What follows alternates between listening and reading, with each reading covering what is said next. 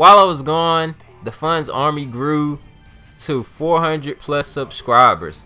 Now, if you're new here, I thank you very much for hitting that subscribe button. Welcome to Team Funds and enjoy your stay. Over here, we're not fanboying over a game. We're not doing anything. We're not being biased. We're going to keep it 100 at all times. And watch this dude right here, man. Come on with the second chance bullshit. Anyways, wait. We didn't do the intro. Ladies and gentlemen, welcome back to the channel. Today we're playing Black Ops 1. Had to take it back a little bit. We got the infield with the suppressor and extended mags. We're already messing up on the intro. We're playing team deathmatch, and I'm terrorizing the hell out of these squeakers because they were crying in the pre-game lobby because I terrorized the hell out of them previous game. So I decided to just put my kill streaks away and napalm the hell out of them the whole game. And we went 19-8, and I'm only telling you this because at the end the scoreboard flashes up there fast and goes away. So I'm gonna go ahead and fill y'all in right now. But today's topic, and also I was going because of internet problems, and I also was finding out different ways to improve myself as a commentator. And when I go away for 2 weeks or so, for a week or two, just let it be known. Oh my god, this commentary rust though. This commentary rust. Y'all gotta excuse me, but let it be known, if I leave for an extended amount of time, it's either internet problems or it's me trying to better myself as a commentator. Whether it's editing, whether it's learning how to do different things with my commentaries and stuff like that. But getting back on track, we're coming back with a simple video. Now, I see this all around me, and it's got to do with success. And today's topic, I want to talk about success. Now, if this is gonna bore you, then I do not blame you. But today I want to come back with something simple. If you enjoyed this video, make sure you subscribe and leave a like. If you already subscribed, y'all can keep doing what you've been doing, liking and commenting. I thank y'all very much. And look at that bullshit ass hit detection, man. That's two things in this game that I do not like. Is hit detections aren't as solid as Ghost, and also second chance.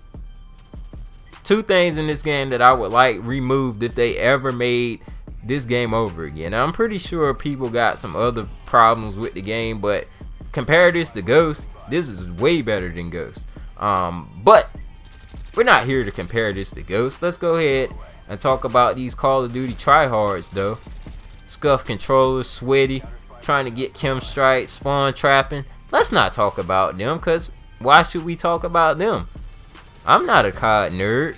I don't sit around and go days without showering and smell like straight ass and sit here and play this game trying to keep my KD up and my win-loss record up and trying to be in a clan.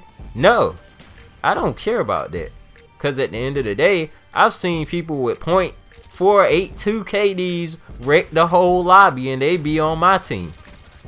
They hand every Master Prestige person their ass on a stick. No homo.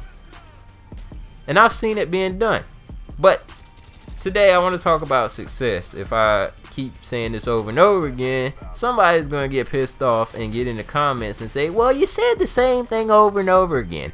Well, this time I'm going to stick to it. Success. How do you guys define success? And better yet, what would you say about people that get success? Because there's a lot of people out there, whether it's on Twitch. If you don't know what Twitch is, type in twitch.tv and you'll see a world of gaming all on one website. And you probably will become a Twitch addict like I am. But we're not here to talk about Twitch. Let's talk about Twitch and YouTube. Okay, Twitch streamers and YouTube commentators. Now, some of these people, when they get really successful, they lose where they came from. There comes a point where the average streamer will get, you know, headstrong, and they'll just get arrogant and they'll start not looking out for anybody but themselves. And at this point, you'll stop helping smaller commentators, you'll stop associating yourself with smaller commentators, and look at that final kill, and you just become overall a bad person. and you just start doing it just to make money.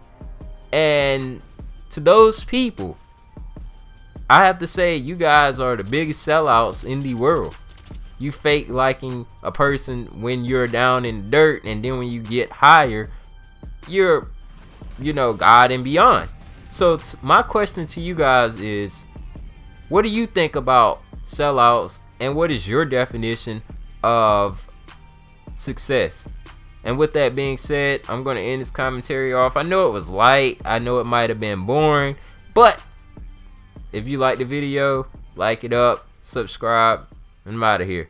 Peace out, y'all.